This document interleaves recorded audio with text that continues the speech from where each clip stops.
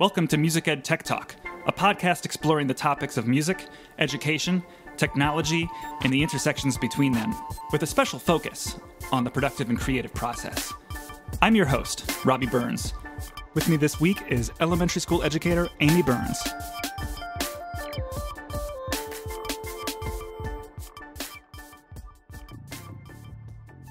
I don't think we've ever really talked specifically about what got you into exploring technology, because your technological knowledge is really wide. You cover a lot of different ways in which it's relevant to the music classroom, and I guess we've never really talked about how do you go from being a musician to a teacher to then finding a lot of relevance in elementary education with some of these tech tools.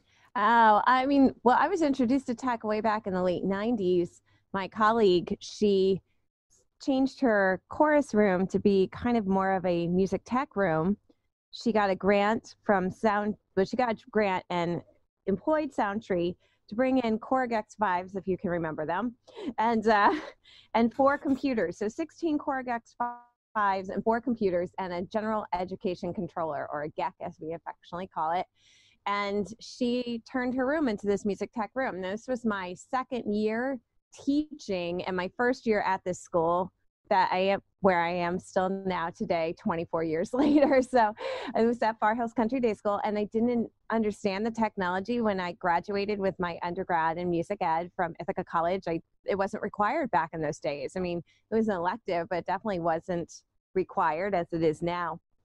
So she was there for a year, and then she had to leave because her husband got relocated, and then they had to bring a new teacher mid-year, and they're like, just teach the new teacher how to use the lab. And I'm like, oh my gosh, I don't even know how to use the lab. So at the time, technology in music education time, ti-me.org, had these classes. So I went to Martha's Vineyard, the school paid, to go one summer for a week and learn how to use this specific equipment, the GEC, the Korg X5s. So I started using them, and I constantly said to myself, well, elementary can't use this. But then I started to see in my classroom that I wasn't reaching all the kids. Some of them loved to sing, and some of them I inherited a full set of Orff instruments. I was so lucky where I was as a new teacher.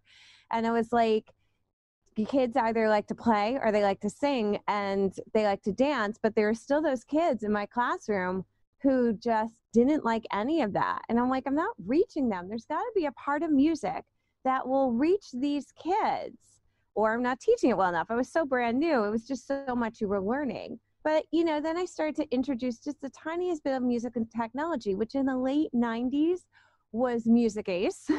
So I was teaching the staff and reinforcing it with Music Ace. And these kids came alive watching Maestro Max. I mean, this was late 90s, mind you. This is over 20 years ago. And then I started to bring in Tom Rudolph. Love Tom Rudolph. Dr. Rudolph used to tease me because I was the only one who brought digital performer into a 3rd grade classroom. But the kids took on to it and they learned it. And these kids who never sang and they rarely moved and they had a hard time with a steady beat, and all of a sudden they came alive recording music. All of a sudden it meant something to them. They owned it. They wanted it. It motivated them, and they would record themselves. And that's over the years I was going through all this and just introducing more technology just so the kids could own it. My whole capstone research project was how kids could own, basically learn musical concepts better through composition. And because they were so young, the experimental group that used technology to compose came out learning more about those musical concepts because they were able to recall them better when they used technology. The hindering of using a pencil and staff paper wasn't in their way. And so they started to really be able to make music and create music and compose music at such a young age. As long as I gave them a foundational knowledge, they had it. And it was wonderful. And then I wanted them to showcase it because I felt like if they couldn't share it with at least their parents, there's so much more they could do. They need to share it with their parents. And if we could get it out of their classroom, they would know that music is more worldly. These kids are very sheltered in this music is in their house or it's in their pods, but they don't always consider it's out of your state and then into another state and then into another country. So I really wanted to get a more connected resource for them. And that's where I was using so many different things. And then my school adopted Seesaw. And then all of a sudden I was like, now I have a way for the parents to see my music classroom that doesn't involve always concert preparation. And now the students were making music and sharing it with the parents. And then Seesaw has a blog technique so they can share it over with other classes using Seesaw. And then like Flipgrid came out, and then you have Flipgrid pals from all over the country. I mean, now the students can see that they can connect to their music all over the world and listen to music from other students just like them from different parts of the world. And I just love that technology can do things in your classroom that you traditionally couldn't do.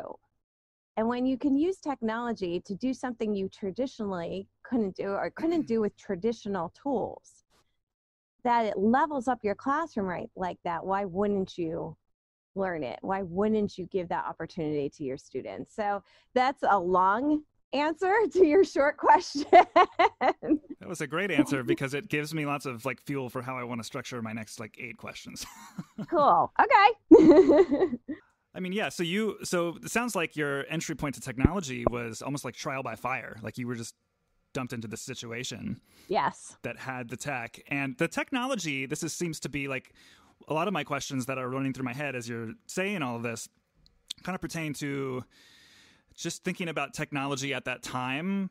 Like one of my entry points to technology is just that a lot of stuff today is really friendly and easy to use. It almost invites you to take advantage of it, from everything to some of the creative professional software to just the productivity software. You know, I remember being in college and just having like tons of Microsoft Word documents open with my research, and then I found, you know, Evernote, which is just like, oh, click this thing in Safari and clip your research here and tag it. And I'm like, whoa, this is so easy to use. And I think of these digital synthesizers from the 90s as like not particularly easy to use. So yes. being, you know, having this giant hurdle for you, it almost seems like the kind of thing that, you know, do you think that you would have jumped right into it had you not had to? No, I wouldn't have jumped right into it. No, I was kind of forced into it. I'll be completely honest. And I know I've said this before. When my colleague changed over her room, you know, it was just so brand new. I looked at it and go, okay, well, that's grades 4 and up. It seems too difficult for my kids. I don't have to worry about it, you know. And then she left and I had to train someone else. And I was like, oh no, now I have to worry about it. And I was so new to education because had I been more experienced, I would have been like, oh, there's going to be a point where I'm going to need to know this. Let me learn it now. Like I should, but I was just way too new to know that I should have been more proactive. So the other end of the, you know, thinking about technology being much more difficult in that time, the other end of it that I think about is just the student-facing part of that. Like today, with things like, you know, the Google apps and Google Classroom and all of these, whether they're specifically targeted and marketed towards music teachers or not, you know, all these LMS things like Seesaw, we got Music First. A lot of this stuff is so much more friendly to adults. Like I know that I want to use a lot of the software more because I find it more easy and liberating. I can only imagine starting your students towards the beginning of your career on some of this very like Digital Performer as an example. How much easier does it feel to teach these technological concepts now? So much easier. I mean, even like, let's see, when Michaela was born, it was 2009. So like GarageBand had been out for 5 years. And I'll never forget, I was so pregnant. Like I was about 3 days from delivery and like a day from leaving my job. You know, it was, you know, I was going to go on maternity leave. I worked right up until Michaela was born. And I'll never forget at that point, my feet were so large and swelled that I had to put my feet up. And so I taught this 3rd grader, I was like, here's GarageBand, right? And like, it took me 5 minutes to teach it to him, everything in GarageBand. And then he just taught the rest of the class that day. And I like sat up there and I smiled, and it was so intuitive. Then he taught them and they went and they all I had a few devices in the room and they grouped up. I gave them guidelines and off they went. And it's become so much more intuitive than it was when it went before, I would say before GarageBand. I remember when GarageBand came out, I think that I was at TMEA and that it was 2004 and it blew our minds like we were at some reception or like, here, we're going to put GarageBand on, just start jamming and we're going to put this beat down. I mean, it blew our minds to how intuitive it was and simple. Because part of teaching at every level is doing a lot of pre-planning that makes what the students do, makes really complicated things seem demystified to them. And, GarageBand, compared to what you had previously been using, I would imagine, takes so many more layers of the process and the tech out of the equation and just gets them thinking more musically. Yes, totally. Gets them listen better. Yes, I totally agree. And higher order thinking questions. Yes, it all comes in. And I agree. You take out, it's the same thing with the composition. You took out the traditional method of pencil and paper for these younger kids and you use Note Flight Learn. And then, you can blow that screen up so it doesn't seem so intimidating. They can get the notes on the lines and spaces, and then it starts to become a melody. And then they stop and they listen to it.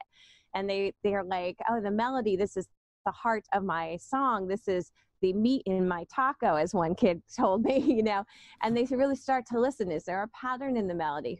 I always ask them, who's your favorite artist? And if they say to me someone, a singer, then I'll say, did you know in that song, there's all these patterns? Think about what you can sing back to me. It's the chorus. It's a constant pattern. So then they start to realize to add patterns into their little short melodies, and then that's easier to play. And then they listen, higher order thinking questions all come out. It's really fascinating. Yeah. And I love that technology gets them over the hurdle of some things that they, couldn't possibly get over the hurdle. Like some students have difficulty holding a pencil.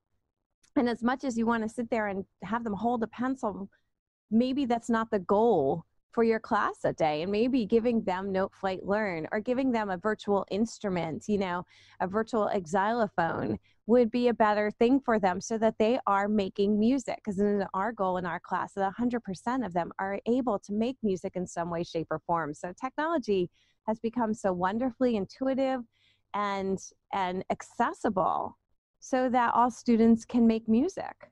Yeah, and you spoke to earlier how engaging it is also, like just how they were transfixed by the Alfred on the screen. And I noticed this too at every level. I mean, in the secondary level, I've never had a more silent classroom than a group of general music. I teach a general music classes on the side of my band classes as well. And the class is never more silent than when we're working on a longer form project in Soundtrap, because all the headphones are on, yes, the screens are on, and they're just exploring a world. Now, are they always like there comes a point where it's like, okay, we need to add some focus to that, because they will, they're middle school students, they'll go off the rails if you let them. But the idea that there's like limitless opportunity and possibility in the box is, I think, really freeing to, students who are about the age that I teach. Do you feel like it's similar for elementary school students, or like, what do you think just grasps them? Is it like the multimedia experience, like the lights and the sound and the combination of different tools sort of leading them towards the content knowledge? Like, what do you think is so engaging about this technology? I think I would say that this technology is so intuitive, but it's also, these students are growing up, like my 9-year-old daughter has only known an iPad in her life. She's never known a life before that. These students are growing up with phones and everything always apparent in their lives. And they're growing up with games that they've always played, regardless if it's Roblox or Minecraft or, Fortnite. They've grown up with just these video games. I call them video games. They're really not called that anymore. But they grow up with this. So here you have this promise of the game where it allows them to progress and then brings them back, like, because something, they got destroyed or whatever. And then they progress again. And they get used to that. So I always loved that, like when I did my capstone research project, I had students who were traditionally writing 7 notes in a 4/4 time. And I would say, we talked about this 4 counts and measure. They're like, yeah, but I can write in as much I can fit into this measure. And I'm like, ah. Then they would go on to Note Flight and it wouldn't allow them to put 4 beats. And they try and then they go, oh, well, and go to the next one. And I say, wait. Why aren't you trying like you did with the paper? They're like, well, the computer isn't allowing me, so I'm going to just go to the next measure. There's something in like these students. That's why I think it is like a part of it is that they've grown up with this technology that has these guidelines, and they kind of like, okay, well, they gave me that guideline, so I'm going to problem solve over to this guideline.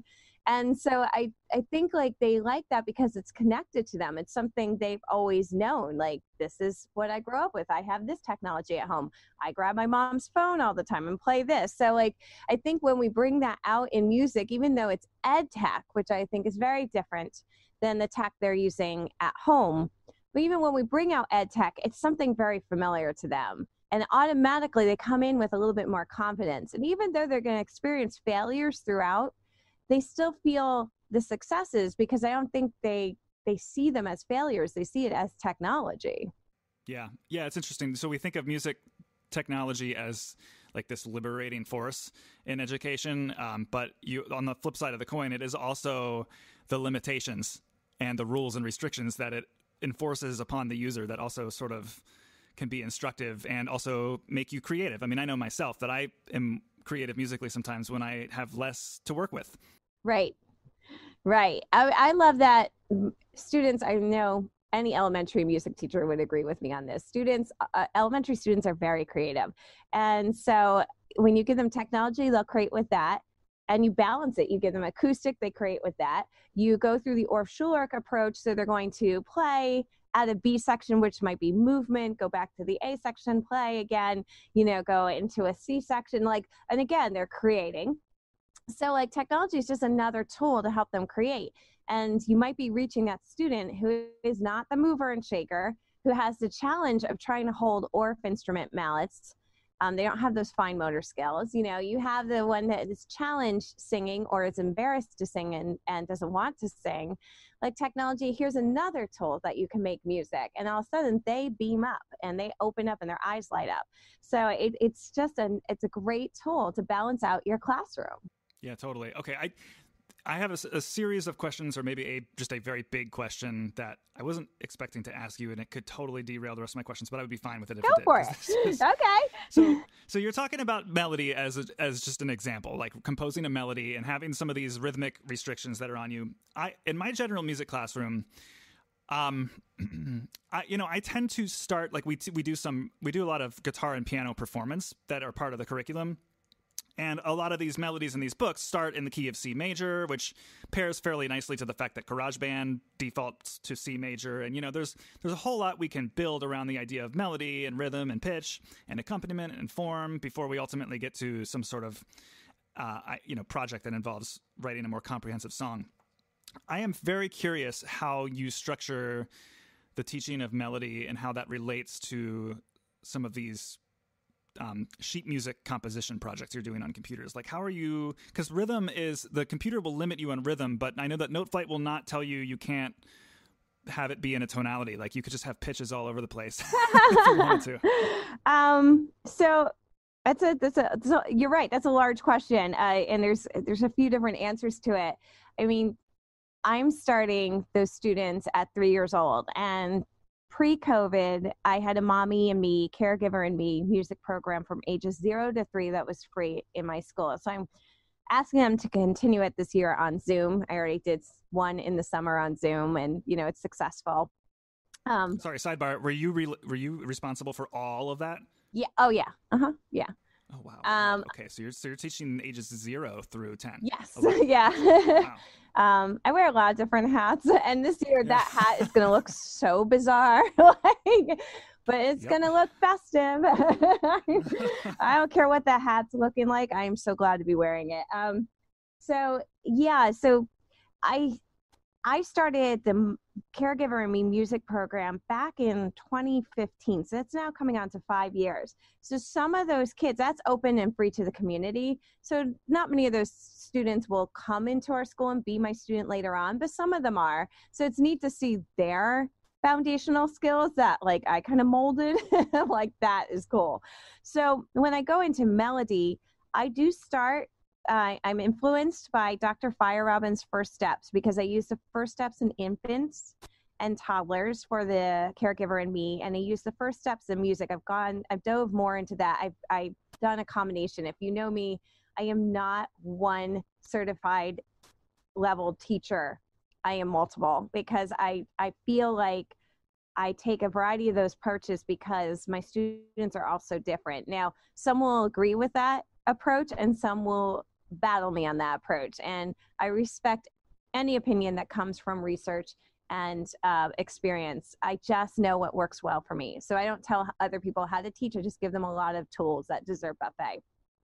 So in my classroom, melody, you know, when we're starting at 3 and you go through Dr. Fire Robin's 8-step program, in his first steps, you're going to start singing those songs. You're starting with pitch exploration, and then you're starting, you go right into echo songs, and then simple songs, and then arioso, which is like improv.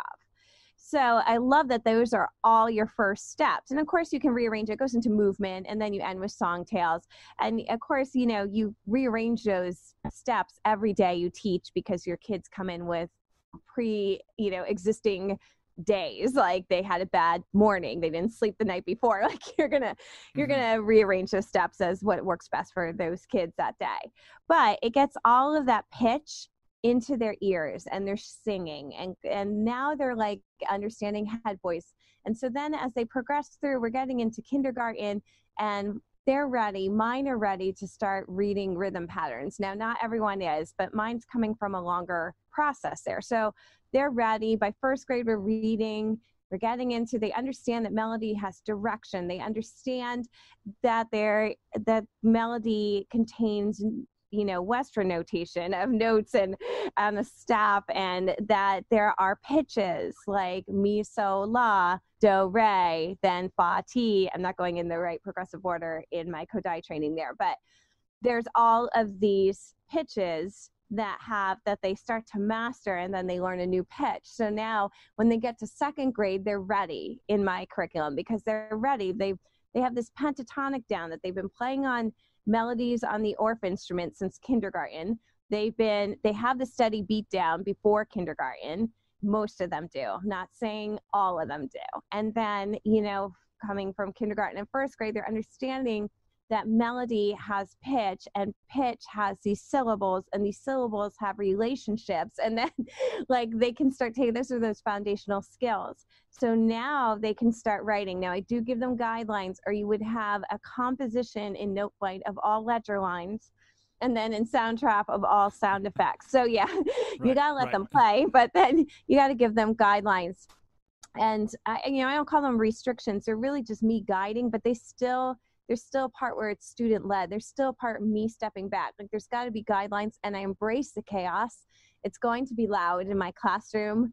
And for most of the kids, except for my noise sensitive children, it's fine. I do always have noise canceling headphones in my classroom so that they can kind of go in a space and be able to be by themselves and create music and not be stimulated too much by the other sounds.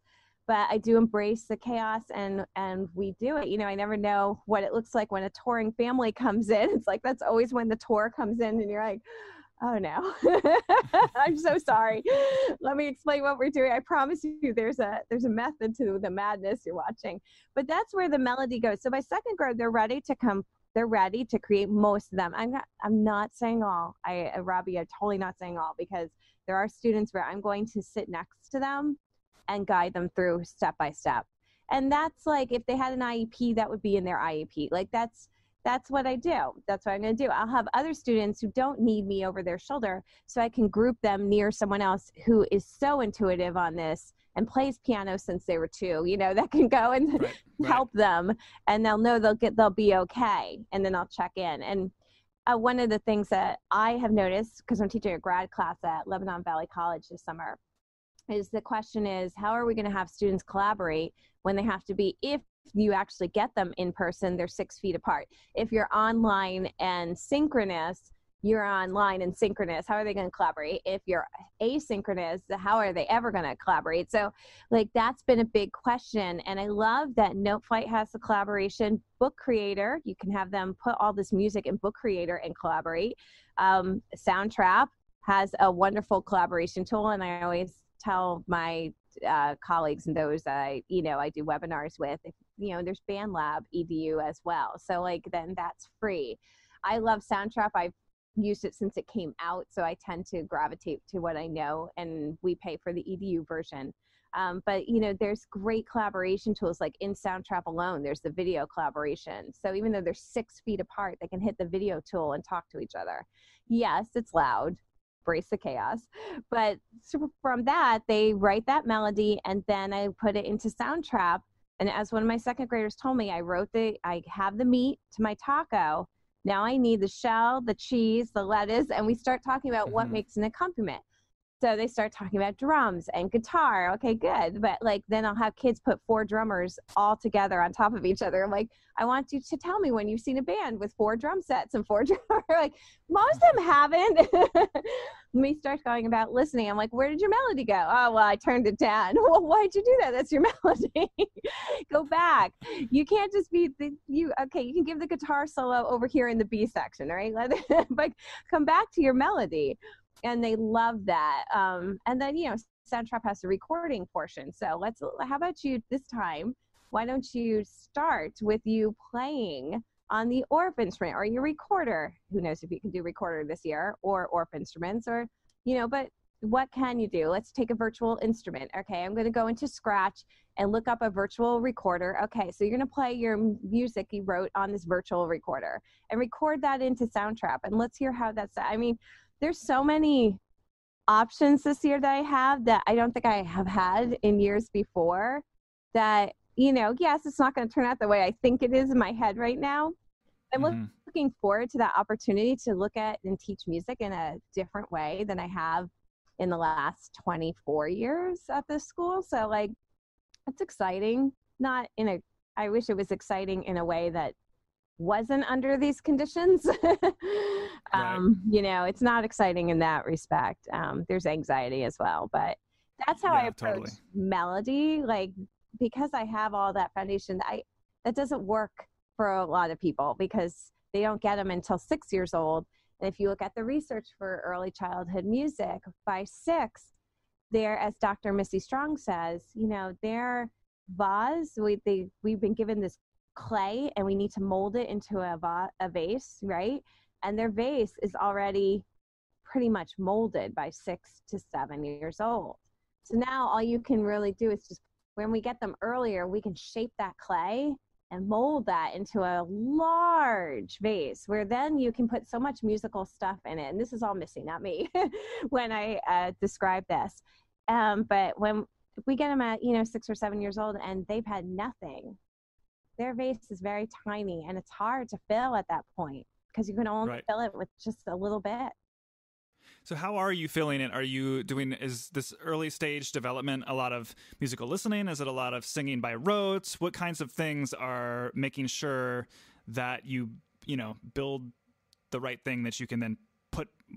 I mean, are you aiming, I guess it's, maybe I'm stretching this metaphor too far, but like, are you trying to build a vase that is flexible with what you put into it, or that is bigger, that you can put more musical ideas in it, or that is just more sturdy, that there's more musical knowledge to build off of? I do believe that's going to look different for every child.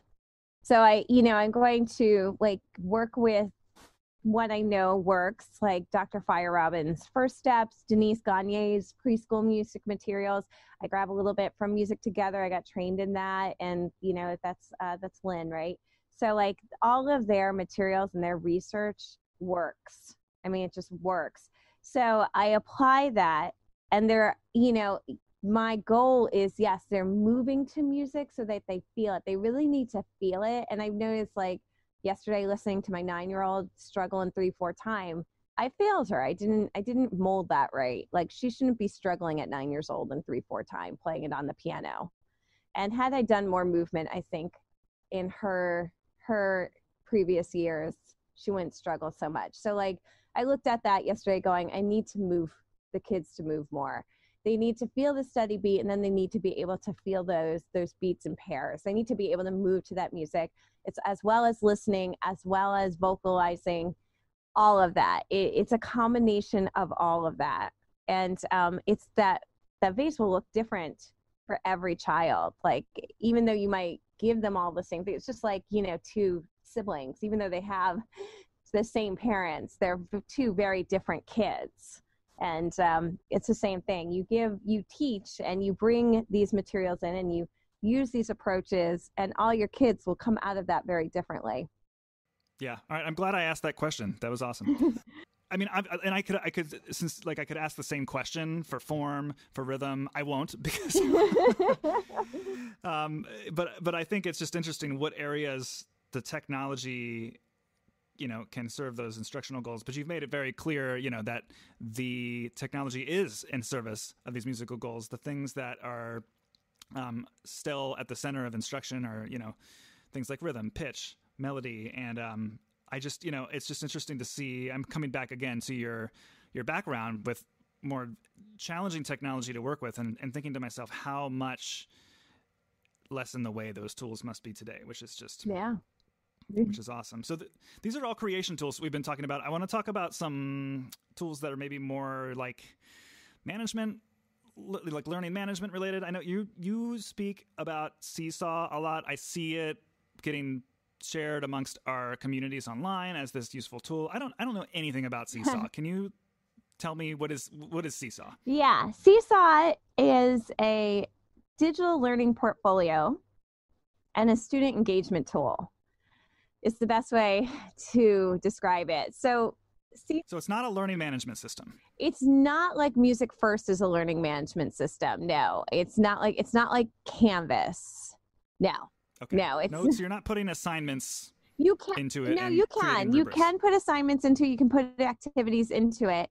And it's meant, even though you constantly, well, maybe it's in my world because I'm in elementary, you constantly hear it being used in young elementary, but it's actually meant for, elementary, secondary, like it's meant for all grade levels. But it's not a Canvas. It's not like Canvas because that's what I'm using in college right now. And that's like a one-stop shop.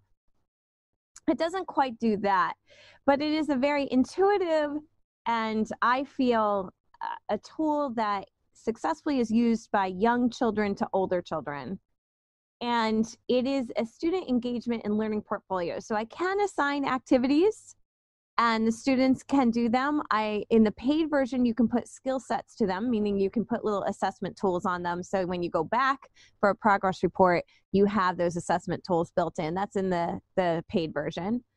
It showcases, it connects the families to it. So not only do I use Seesaw in my classroom, I'm also a parent who receives Seesaw notifications. So when I get those, I literally watched my youngest daughter, learn to read through Seesaw because she has been using Seesaw since she was 4 years old, and now she's going into 4th grade. So I can go back, because it's Seesaw for Schools, we had the paid version. I can go back and see all her journals since she was 4, and I've actually watched her progress and learn to read through that. And that was so wonderful as a parent. So it connects you as a parent.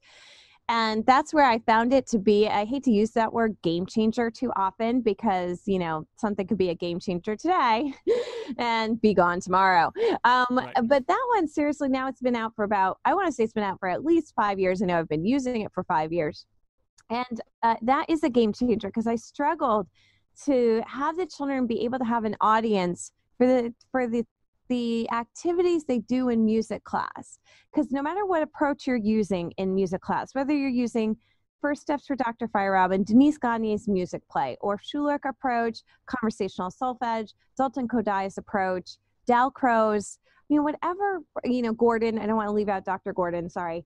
Whatever approach you're using, there are items you're doing in the classroom that you would love parents to be able to experience.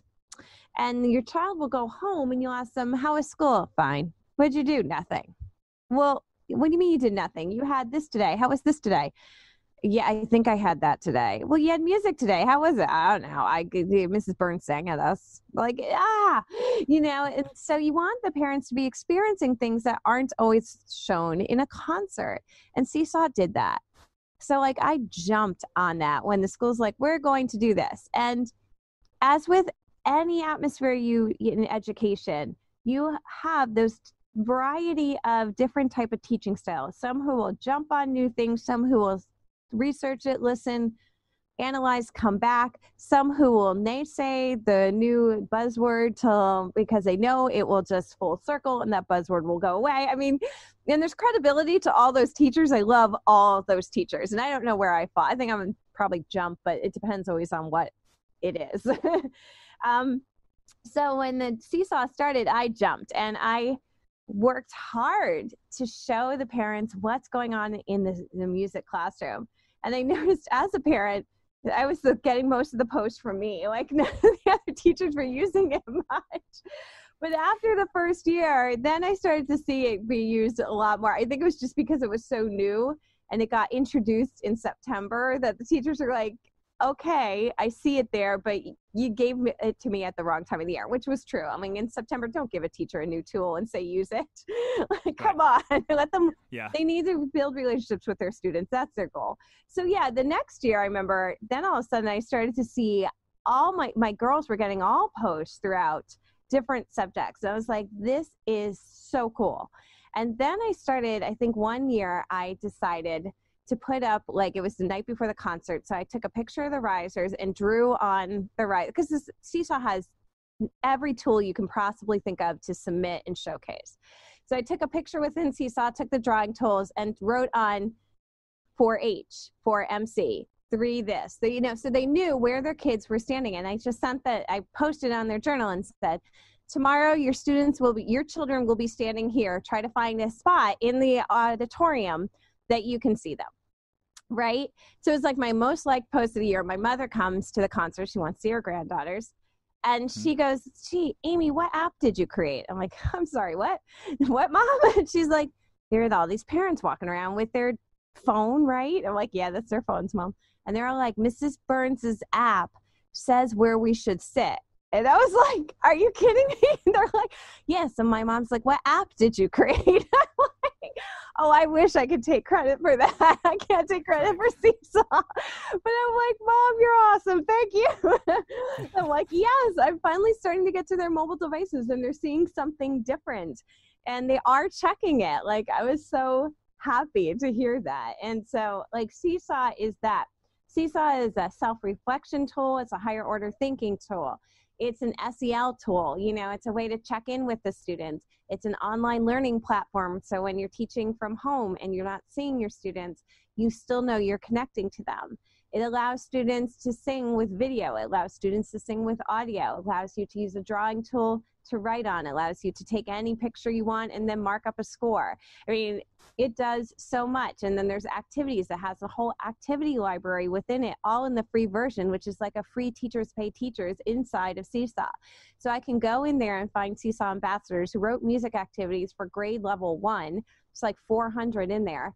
And then assign them or copy and readapt it for my kids and then assign it to them.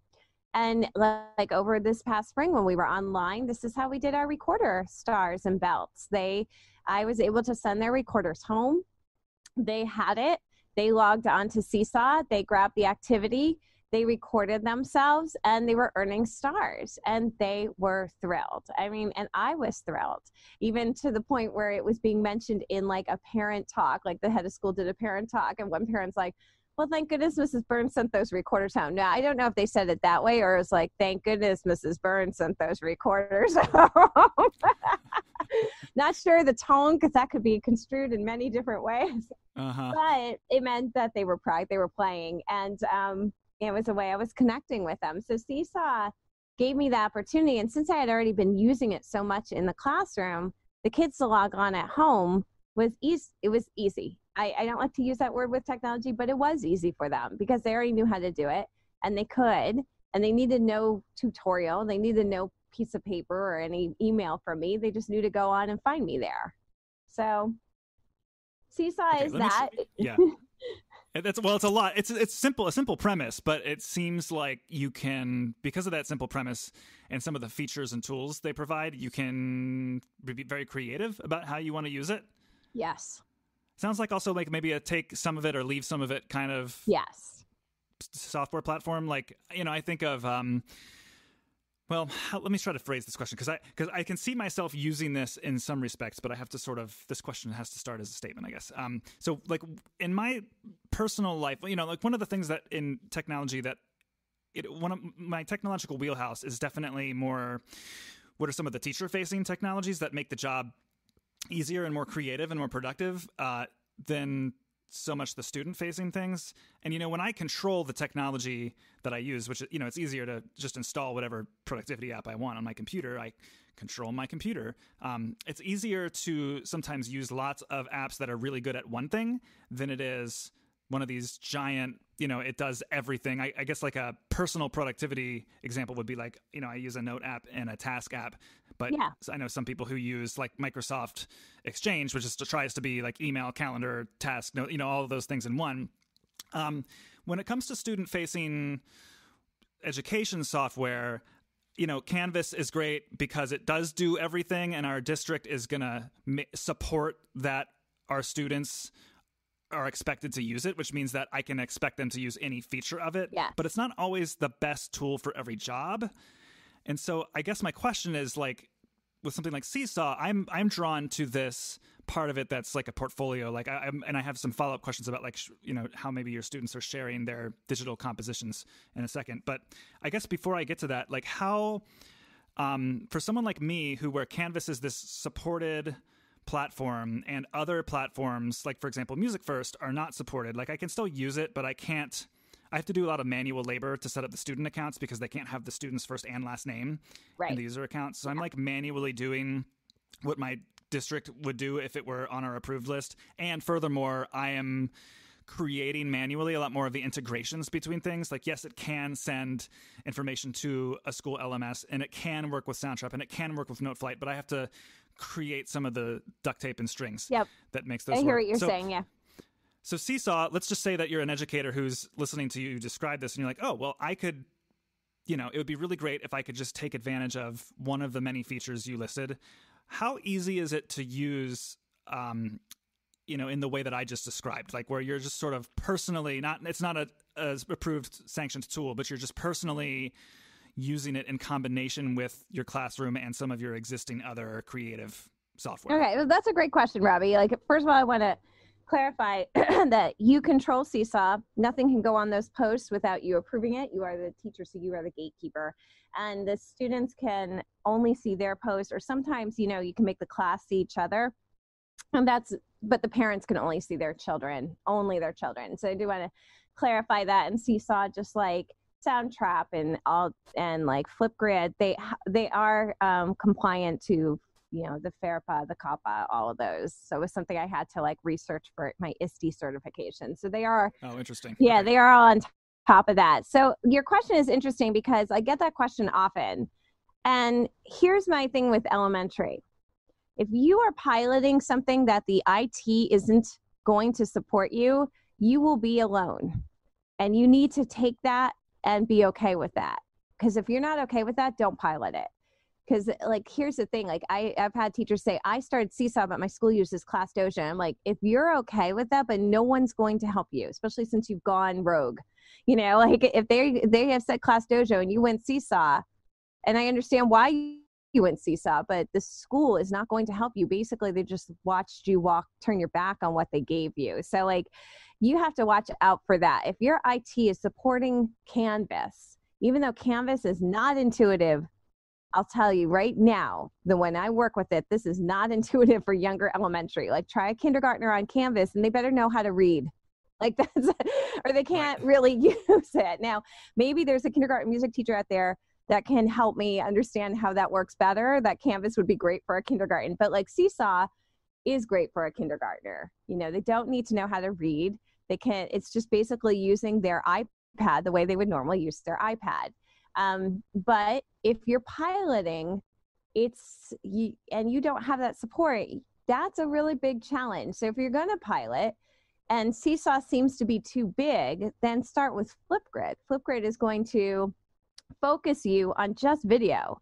So here's your here's your grid. Now they call them groups. Here's your group. That's class, second grade, Mrs. So-and-so's class is that group. And then here's the topic.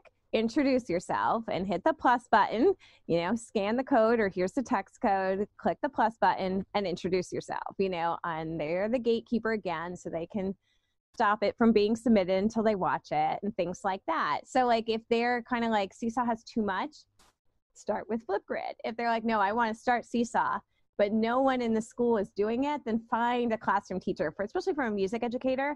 If you can find a classroom teacher to pilot Seesaw with, you will be gold, because the classroom teacher has access to the parents better than you do. They just do. And so they get the parent connection on, and then you're tagged onto the same class. So then there's folders in Seesaw. So you all make sure you label things, like music has the music folder, math has a math folder, language arts. And then the parents start to get used to it. And now you have the support of the classroom teacher, and you two can support each other. So I always say, unless, you are going to take on that challenge to be this solo person trying something out that no one's supporting at your school, that, but they're not giving you a platform and no one else is using it, do know, like, you're going in pretty much climbing a very steep hill, and that you're going to do that alone. So that's my answer to that. Like, I always caution, if you're going to do something against what the school is doing, or that you don't have support from that school and you don't have a buddy that you're like pairing up with, that's always a challenge. Right. Like, you're not going to call IT department and say, I'm having this problem with Seesaw. Where do I click? But, right. They're going to tell you, sorry, use the approved thing. Yeah. Okay. So I'm just, and I'm the kind of person, I think that's really wise advice. I'm the kind of person who's going to probably go on a limb and try something. And when I was talking about being approved in privacy earlier, our district is really restrictive. Like, a lot of these things, we can use, it's just that name. We use this, I don't know if you have heard of a protocol called Clever. It's like so it's this, for those who don't know, it's a protocol that allows different apps that support single sign-on to integrate. Seesaw's so like in that, yeah.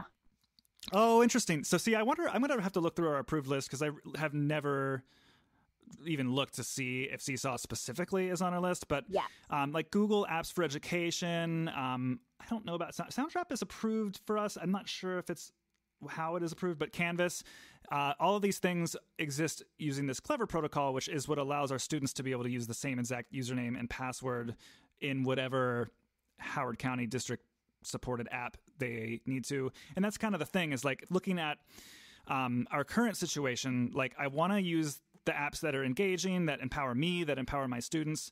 But with students already, but especially so when you're teaching at a distance where you can't look over their shoulder and tell them where to click, I'm a little hesitant to have a lot of different, and that's kind of coming back to what I was saying about Canvas. Like, it's just one place, like, they already know how to log in, they're already there. So teaching them a new feature, at least, they already know how to get in to the system. Whereas Seesaw sounds really compelling, but I'm looking at the idea of, okay, like, I'm already, last episode, Teresa Dusaku was on, and she like sold me on Flipgrid. So I'm already looking at like maybe experimenting with that a little bit. And so, I guess it's just something to be aware of, is like, I don't know, how do you find, like, you're about to start probably some students who have not used some of these tools. How do you anticipate setting up logins, administrative work? How do you think that's going to go? Well, I mean, when we've used Seesaw, I introduced Flipgrid last year as part of my ISTE certification process. I was going to use Flipgrid with 5th grade instrument class. So we started in school, and it was great. When we went online, those clarinets and flutes were already on the grid, and they went right in. But my 3rd graders never used it, and I needed a recording from them, and Flipgrid was going to be a little bit more intuitive to get them singing with 50 Nifty, that song.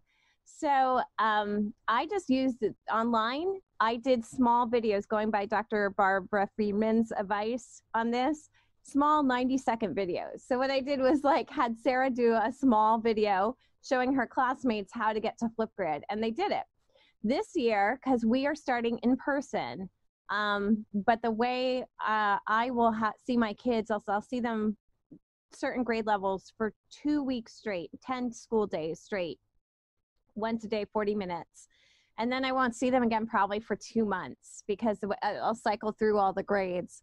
And so I plan to be using a platform every day, so that if we go online, they know that platform, they know where it is. And when I'm not seeing them, I'm planning on using Seesaw. I'm not going to use Flipgrid when I'm not seeing them, because they're not going to go check it. That's the thing. Like, Seesaw is a platform where you're going to go check, because your classroom teacher's on it, your music teacher's on it, your art teachers, it's all there. Flipgrid is an additional platform. It doesn't have the meat that Seesaw has and Canvas has. That's the thing. Flipgrid is this kind of supplemental tool, which I love, and it's always free.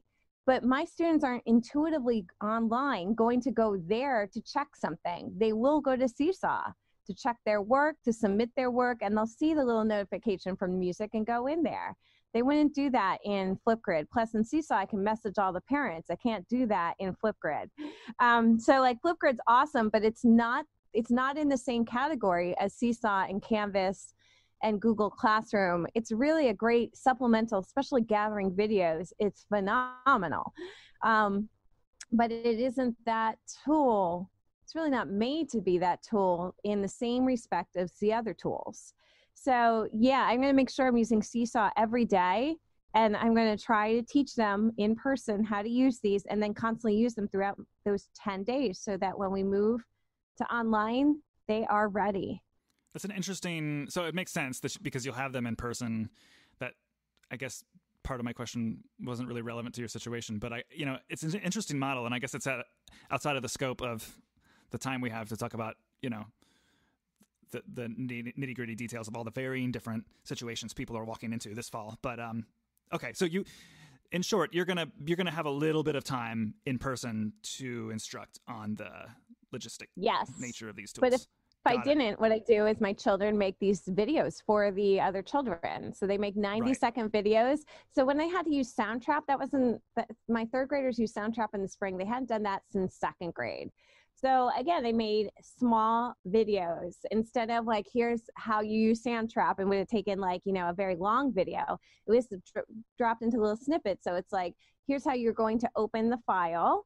Because I love that Soundtrap immediately goes into Google Classroom, which is another platform we use. So the third graders clicked on the assignment in Google Classroom, and boom, it opened up their Soundtrap file in. So it's like they didn't have to log in a way that like go through the project, hit this, it was up. And I was like, yes. And then it's like, okay, you're going to do this. You're going to move the melody over and then make an intro. And that was one video. Now you're going to do this. And that was the next video. And now you're going to add a sound effect somewhere in there. And here's your sound effect. So like those little videos, as like Barb has told me, they work so much better for students than trying to give them a long lecture. So that's how I would do it online. That's how I did it this past spring with third graders with Soundtrap and Flipgrid, and was very, very successful. Soundtrap they had used in second grade, Flipgrid they had never used. So I just made short tutorial videos, and it worked fine. Wow, interesting. Okay, so extending this question, because I'm just asking out of my own personal interest. So if, like for me, I would probably have to add, and my general music class is really tiny, so it wouldn't, I would just do what I did with Music First last year, where I would manually create the accounts for each student. As far as parents go, like something that seems interesting about this to me is the portfolio part of it. Like, okay, my students have made their Soundtrap assignments. We can export the song as an MP3, put it in their Google Drive. They can take it home. The Seesaw, as far as like sharing with parents go, would I be looking at a manual effort to get the parent contacts into the system also, do you think? With Seesaw, they make it so intuitive to try not make it so manual on your end. So with Seesaw, you click the plus family button, and here's the thing with Seesaw, like that question that you referred to before, if you decided to do this all by yourself, then you need to have that contact information that you can get to the parents. Like you need to know some way to, Seesaw makes all that for you, but you still need to have the parents' contact info. So you need to have their info so you can send them the invite and say, get the app and connect to your child.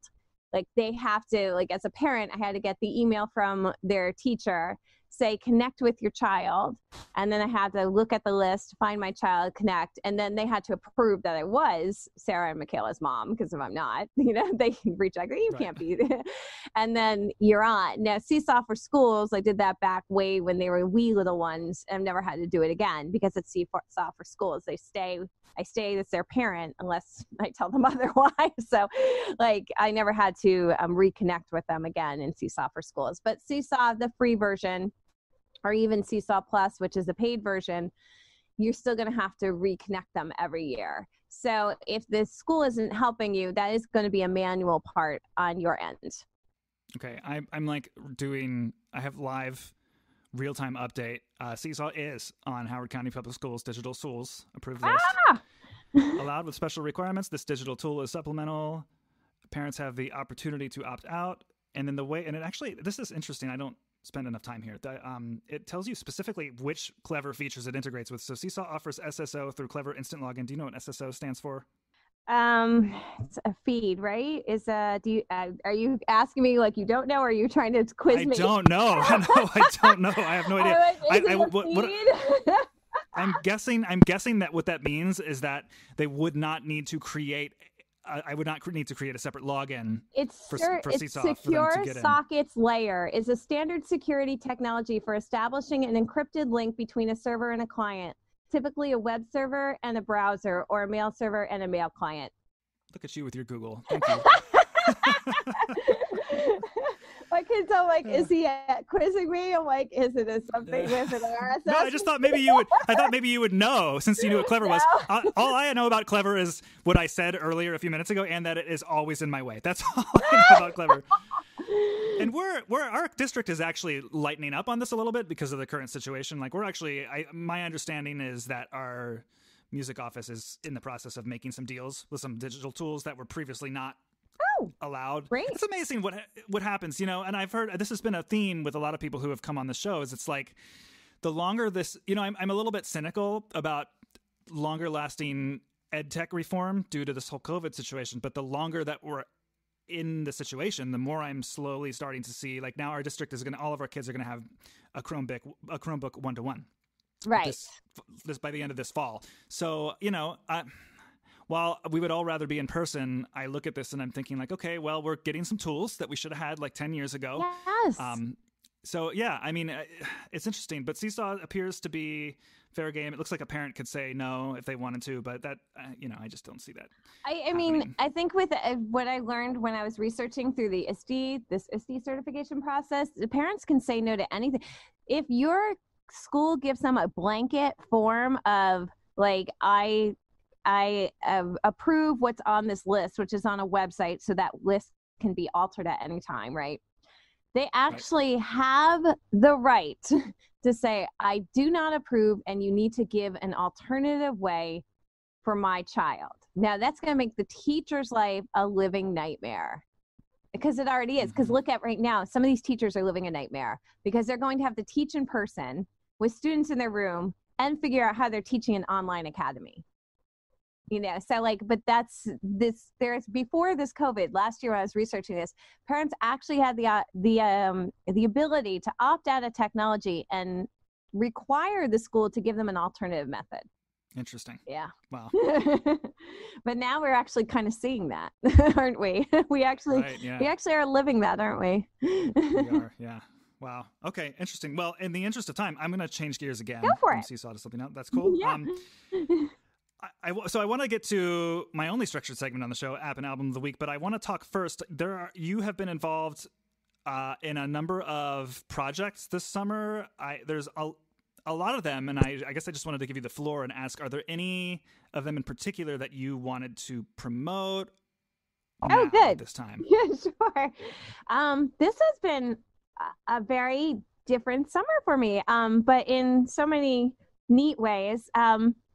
This is the first summer I'm teaching at Lebanon Valley College. It was supposed to be 1 week intense course, and we had to put it online for 7 weeks. So I shout out to all the students in that class, because that was, not what we planned. And they've been amazing. And I've learned so much. It's been the best PD ever is teaching this class. They've been phenomenal. And then webinars, because, schools are reopening in some way, shape, or form. I've done so many live webinars and been on a lot of conferences, and this couldn't have happened at a most odd time, but like I have been writing for 2 years for this book for Oxford University Press called Using Technology with Elementary Music Approaches.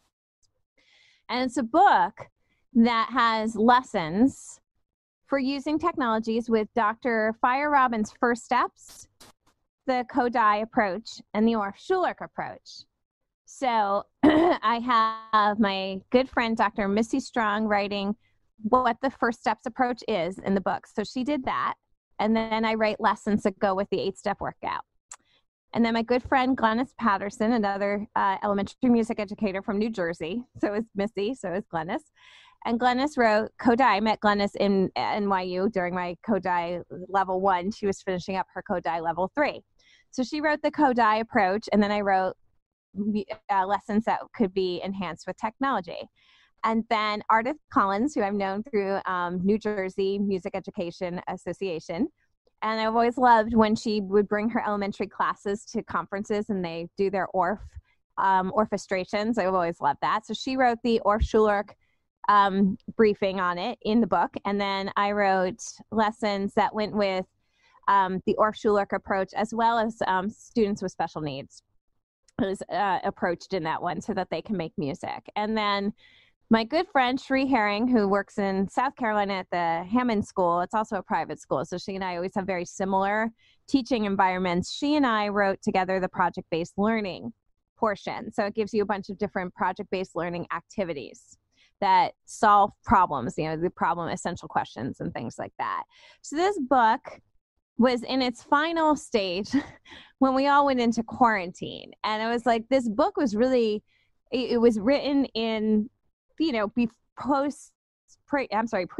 So I was like, oh my goodness. And I couldn't change much of the book. So I did get a little paragraph in, like, this book is easily adaptable for online. Just, take a step back and this book is adaptable. But Oxford University Press is running the book with a supplemental website, and they let me have control over that. So they linked to me. And so on the supplemental website, every time I said, look at the website to see how this is done, look at the website for the manipulatives, on those videos, I constantly give them, here's how you would do this in a COVID world, like, in a COVID teaching. Oh, thank you. My husband's picking up the girls. There we go. Is that your 11:55? Yeah. So he's doing it because he went out, I think, to get breakfast. So he's picking up the girls. So he's so tired of hearing me talk to a computer every morning. I'm sorry. I'm sorry to make you do it another hour or two. Oh no, it's gonna happen up until August 31st. It's all good.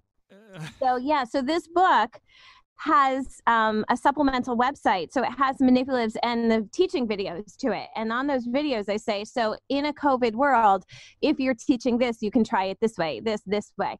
So this is coming out. This is coming out in a Kindle version, according to Amazon, on August 18th. And it's definitely coming out in paperback on September 1st. So the website is why he keeps hearing me talk to the computer every day, is because I'm finishing and making sure that is running on a variety of platforms successfully, and making it as simple as possible. Basically, like, here's the chapter, click this link, and then here's all the doc with the links on it. Like, okay, so on page this, that's a website link, and I'm running all of them through the various platforms so I can make it work. So so the book is coming out next week in Kindle, and then September 1st in paperback. 2 weeks ago, it had a little ribbon on it saying it was the number one. It was so funny. The number one new release in music instruction books. So that was like, it's not released yet. But that's been taken off. But I was like, that's not out yet. Don't do that. Right. Yeah.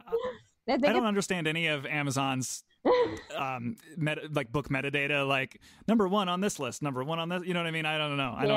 I'm sure you could read up on that and learn more. I don't know what it meant, but I did take a picture of it and sent it to my administration. So I was so proud of that. That's awesome. But yeah, so this book is coming out. Thank you for letting me promote that. But it really is. I mean, I know it's going to say, like, try this in stations, and you're going to look at that and go, I can't do stations this year.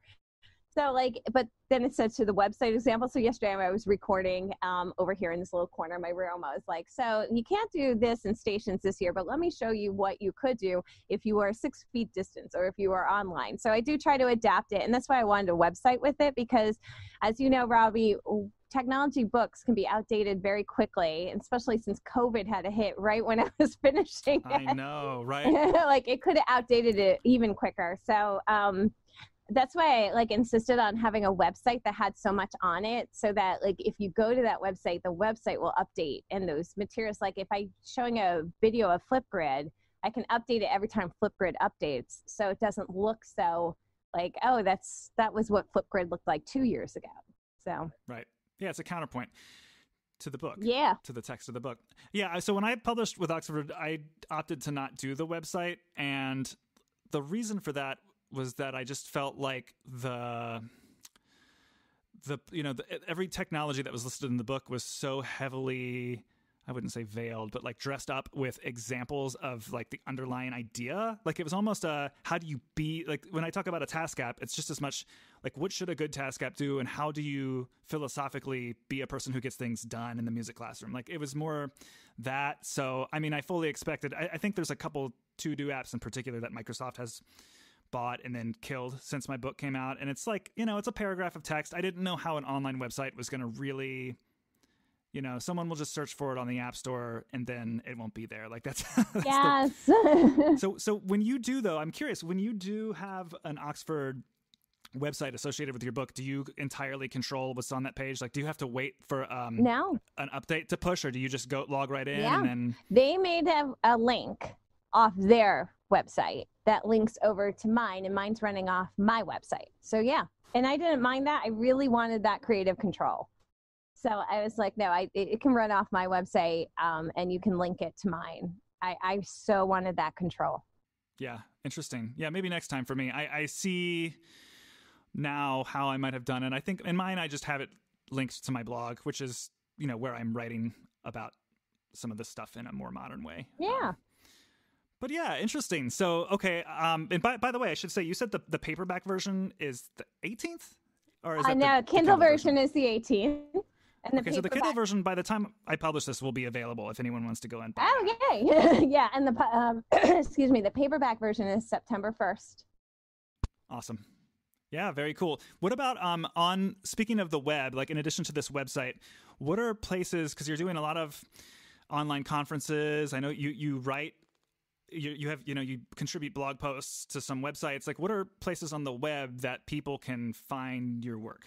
So amymburns.com is where I house pretty much everything. And then the blog that I work with Dr. Joe Pisano on can link off at amymburns.com, but it's musetech.net. So this past March, Joe has had that website for over a decade. I was brought on in 2013. And then this past March, he's like, let's do a Facebook Live events, and I was like, okay. He's like, we'll do it through my Zoom. I was like, okay, sounds good. And he brought on Dr. Jeff Tedford from Grove City College. And we started out, I can't even believe we did this last March, but we were doing 3 shows a week, Monday, Wednesday, Friday. I don't even know what we were talking about, but we had a lot to talk about. We were talking about transitioning into this online learning platform and just giving a lot of tips and stuff. And then, and by June, we measured it to just Thursday nights at 7. So we were doing Thursday nights at 7. And then come the around mid-July, they needed a break. I think they're coming back in the fall. But then I just, last week, I took that Thursday night at 7 and did a whole Seesaw for elementary music educators with the updates they did, like what the updates can do for you. It was wonderful. And a big shout out to Katie Wardrobe and Sheree Herring. Katie came to me and said, well, how are you going to do that Facebook Live? And I was like, I looked at it and I said, I don't know, because it looks like I can share the screen, then you can't see me. And I said, so I looked at this YouTube video and I'll stick my little head over in the side using Zoom, and then I'll share the screen in Facebook. And she was like, no, try this streaming service like she uses. And it was a godsend. It was so easy. It was like one click and everything worked magically, even though I had no power because we had to go to a hotel because oh my gosh, our tropical storm knocked out our power for a few days. So, oh my goodness. Yeah, I ended up going to a hotel and doing this live webinar. But so I did that last week. And then the next one, I haven't planned when it was going to be. I don't think it's going to be next week. I'm thinking I'll advertise next week for the week after.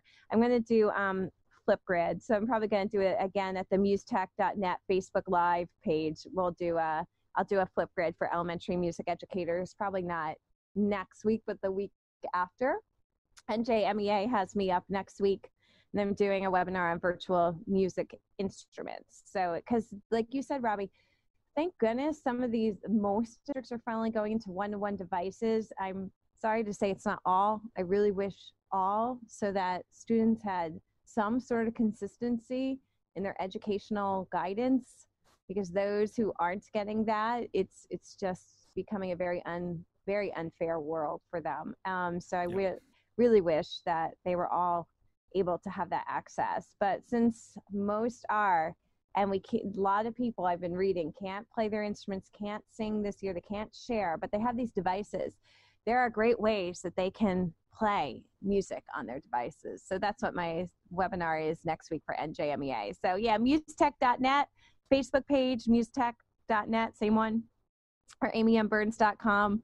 And yeah, it's been a really busy summer. It's been great though. I love sharing the knowledge, and I've loved working with so many new people that I've never met before in different counties and districts and states and countries. I did a webinar for Denise Gagne and Artie Almeida, because they did their Odyssey of the Minds for music play, and I did a Seesaw with music play. So it was fun to do a stream into Canada. I love that.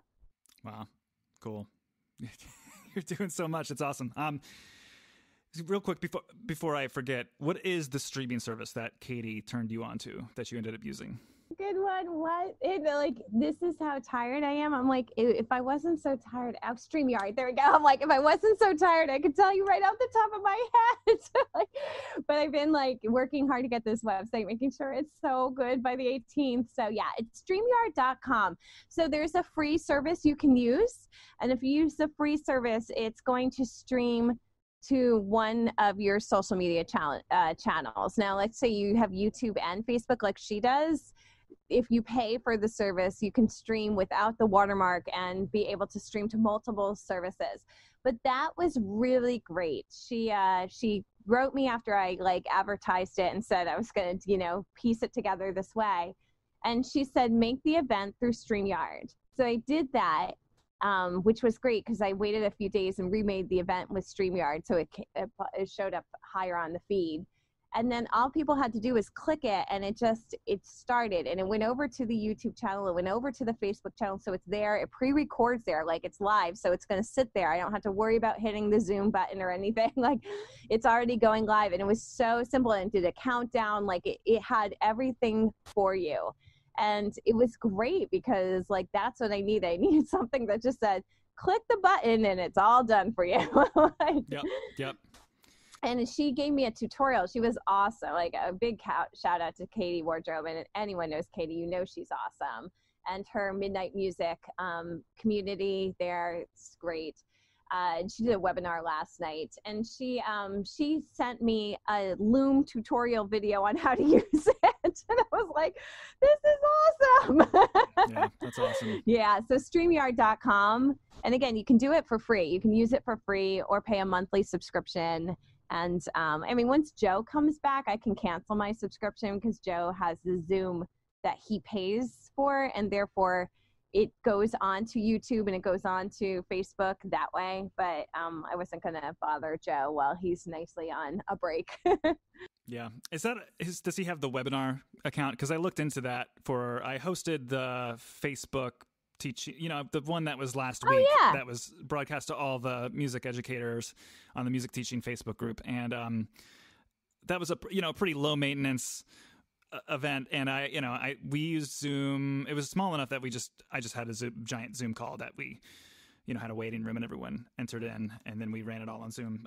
It was not streamed to Facebook Live, but I think you can there's a webinar add-on you can pay for in your Zoom account. He must have that. He must. He can get us on Facebook and YouTube at the same time. So yeah, that's got to be in the paid version. Though in StreamYard, you can't do both at the same time. But you can do one in the free version. Yeah, interesting. Yeah. Oh gosh, the YouTube streaming thing. That's another subject of frustration for me. I'm trying to I have a lot of very valid reasons to stream on YouTube, but I just have not really put a ton of time into. I have a couple of fairly successful videos, but nowhere near the breadth of content that I need to get to the 1,000 subscriber requirement in order to live stream Yes. Yes. And it seems like it's the most. I don't want to. All of the web streaming things are cross-platform, but it's like the most. It's the least.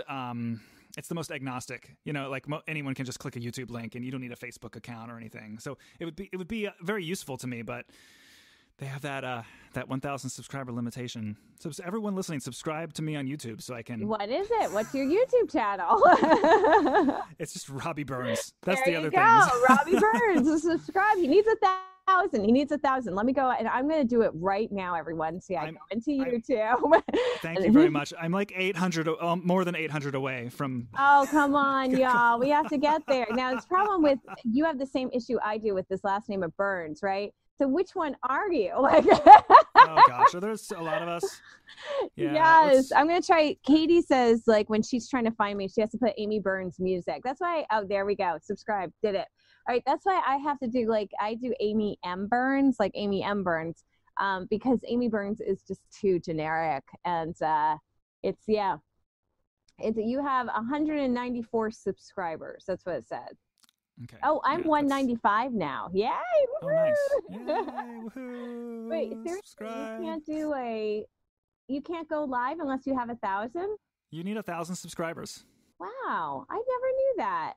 This seems like I understand that it's part of their content creator business model, like how they want to monetize the people who are making a living off YouTube. But it seems like, Google definitely has the money and the servers bandwidth to host any amount of people doing this kind of thing. It seems like they are missing an opportunity here. Like they could be Twitch wouldn't even exist if it weren't for the fact that maybe they would. They're doing their whole started out as a gaming streaming service, but I just feel like YouTube would be taking a huge bite into that if they would just allow anyone to do it. I don't get it. But I'm so confused because if I hit the little create a video post and then go live, I can go live, and I don't have 1,000 subscribers. That's for sure. Maybe it's on mobile. Maybe the limitation is when you're on a mobile device. Oh, try your desktop. Maybe it works. Okay.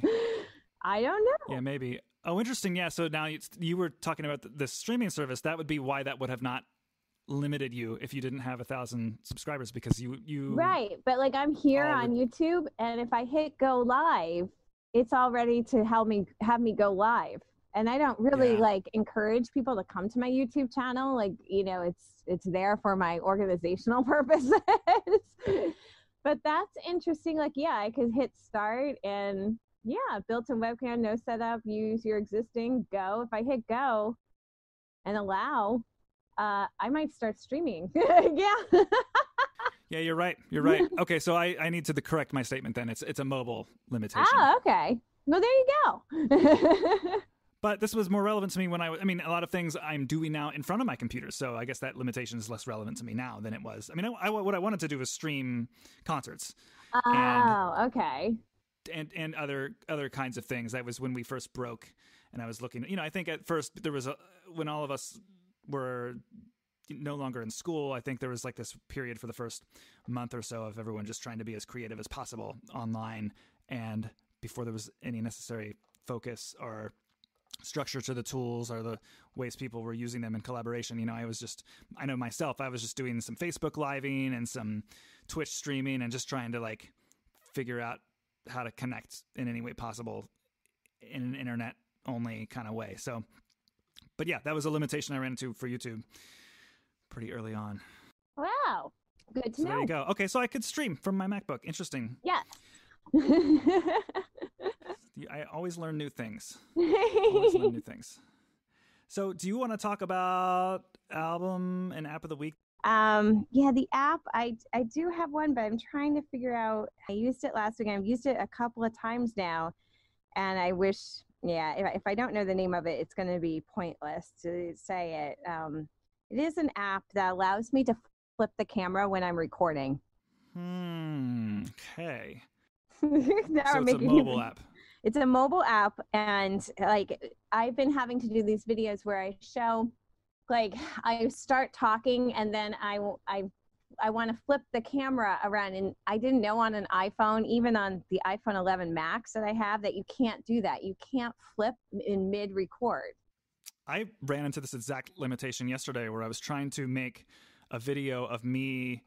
I made this Siri shortcut that like for working out in the house that turns up the air in the bedroom and then like turns on the Peloton app on the Apple TV and then starts the Apple Watch workout automatically all in one tap. Yeah. And I was trying to show it off, and I'm making the video. It's my face saying like, all right, here's how it Yes. works. And then flipping the video to show it. And then I had to like make a separate video to show. Right. And I didn't want to do that. And I did find an app that's free that does it. And I did it fine. And unfortunately, like when I downloaded it, I didn't put it in any folder, and it threw it wherever there was probably an empty space on my phone, which means it's not on the last page. And I'm like, oh, here it is. Got it. Timestamp camera app allows you to switch the camera around. And I've had to use this for the last couple of weeks in webinars because I need to show like I'm talking to them, and then I want to go and show, like literally use my phone to show my iPad to show that like it's that issue where Flipgrid nor Seesaw allows you to show a video and record yourself singing along with that video. You have to jump the tab in Chromebooks, but in iOS devices, you can't jump the tab. You can't put a link in, it opens a new tab. You start, you hit record back in the first tab, go over to the second tab, start singing along, go back to the first tab and shut it off. Can't do that in an iOS app. So you have to do the screen recording, and maybe even if you're tech savvy enough, do the screen split so you can get the video as the same way. But like to show that, I didn't want to stop the video, so I used this app, Timestamp Camera, so that I could flip the camera around while I was recording this. That's awesome. That's a perfect example of from before, an app that does one thing and does it well. Yeah, like the only reason I use it does put a timestamp on it. I'm sure, like I haven't ever explored the app. It's really literally I just wanted to do one thing at one moment, and it did like for 2 days, and it did it. That's all I needed it for. So like I'm sure there's a way to turn the timestamp off. Sure. Yeah, there was now that you're mentioning this, there was at the announcement, because I watch all the Apple things. I'm a big nerd about that. And at the event that they announced the iPhone 11, they had an app demo on stage, but it was more of a professional film app. But what it was doing was like using the front-facing and the back-facing 3 different cameras as separate videos that were all simultaneously recording. Yes. And then like sort of allowing you to import that into a video editor of your choice, and then have the edit the multiple camera angles as B-roll. So for that, Robby, I use Mixcam app. Okay, cool. Yeah, and that a double feature. Yeah, a double feature. The double feature album. Yeah, Mixcam allows you to use both cameras at the same time.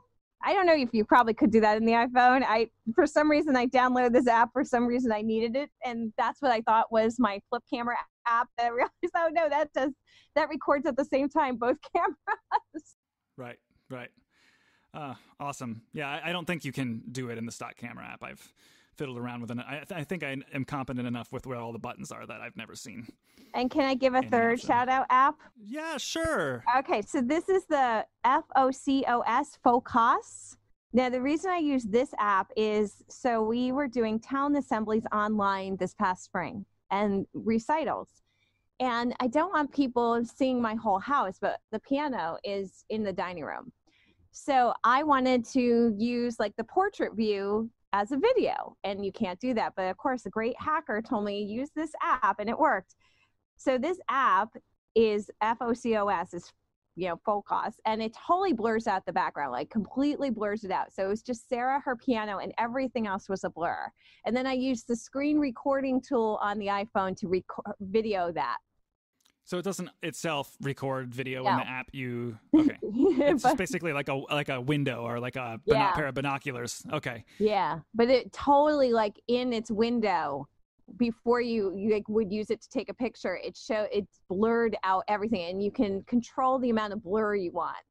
And then but you still have to edit out kind of like the tools that are underneath her. Like if she was playing, the tools were on the bottom of the screen. You do have to go into iMovie and edit those out, but that wasn't hard. Yeah. Wow. All right. Awesome. That's great. All super practical, single use utilities. I love it. Yes. Speaking of utilities, you're on a Mac right now, right? Yes. So you're using a Mac. I mean, as music teachers, I'm sure that you have spent some time in the sound settings of your system preferences before. Yes. Pretty annoying to have to dig in there when you're playing with an audio interface or setting the audio in or out of a Zoom call or of you're recording in GarageBand. There is an app by a company called Rogue Amoeba that has just released their 5th version. The app is called Sound Source.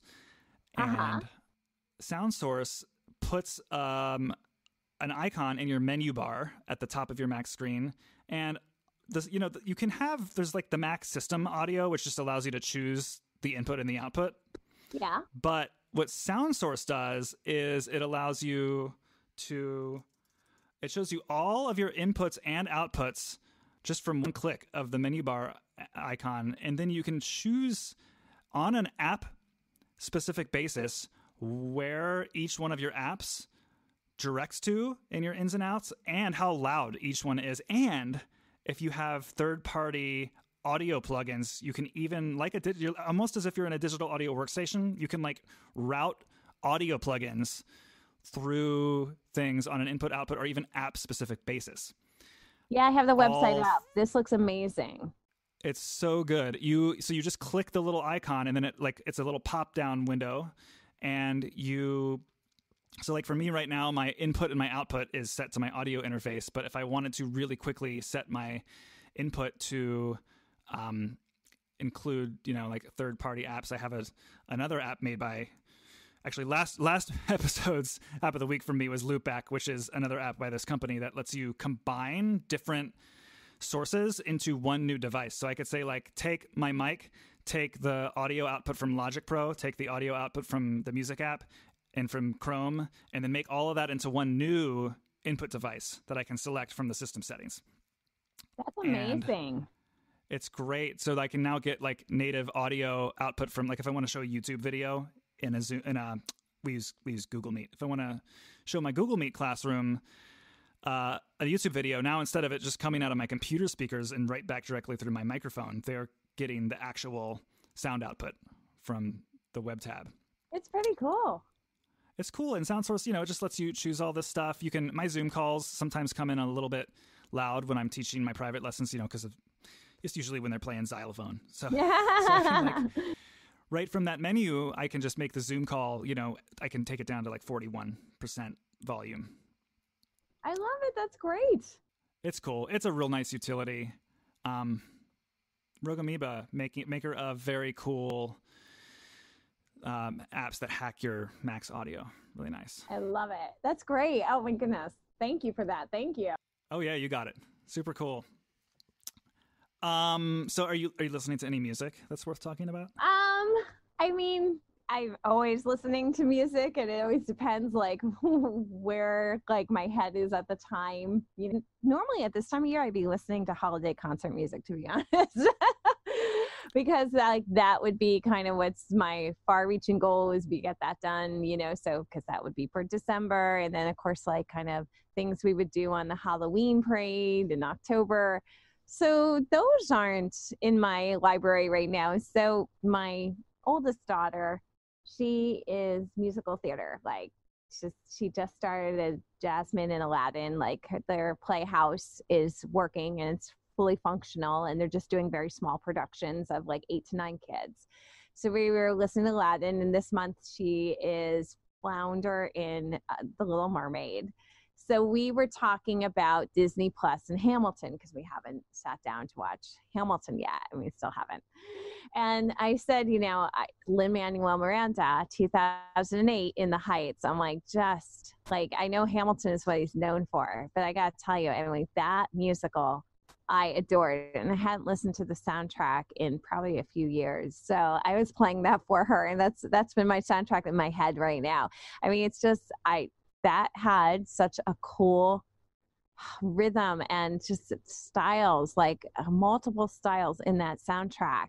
What he was doing with hip hop rap, along with samba, and I mean, and then the choreography that went along with it, that was a really great show. I know he's Hamilton, they're all about Hamilton, but go back to his roots on that show where he wrote in college because he was missing home. And it's like, that's a show you just go, oh my goodness, you knew he was going to become big.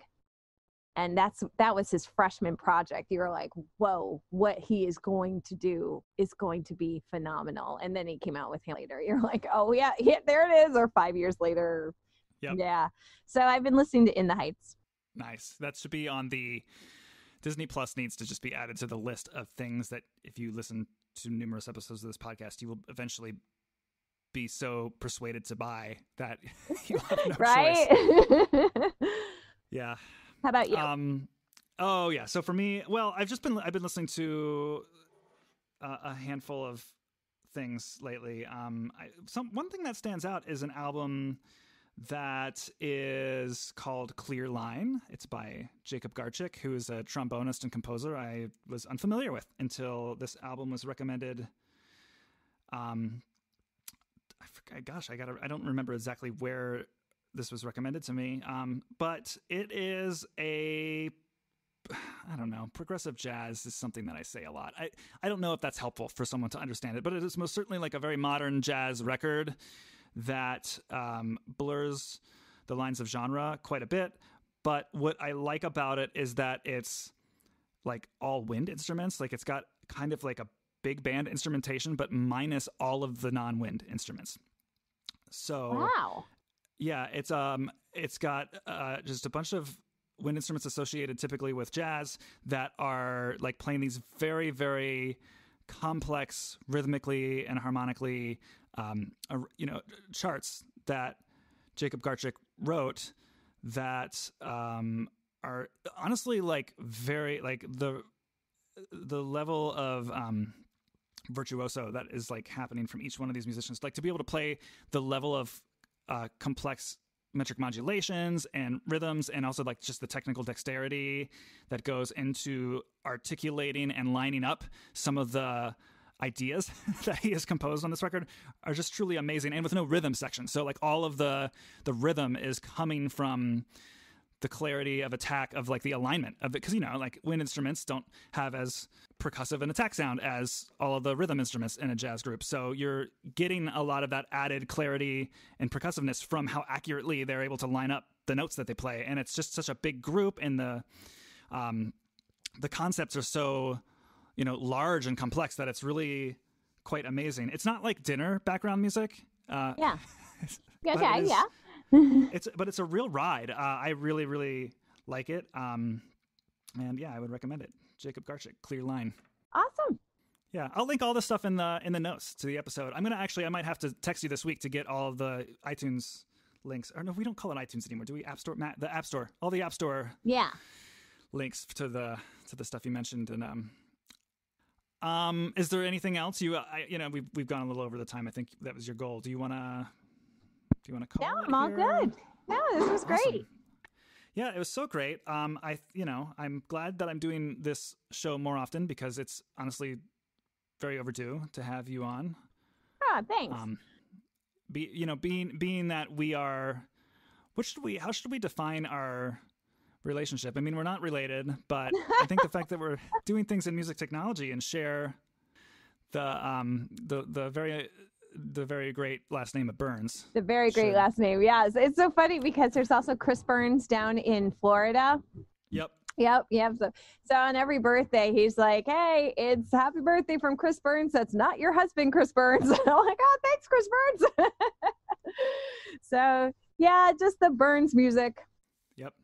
That's how we'll define it. Yes.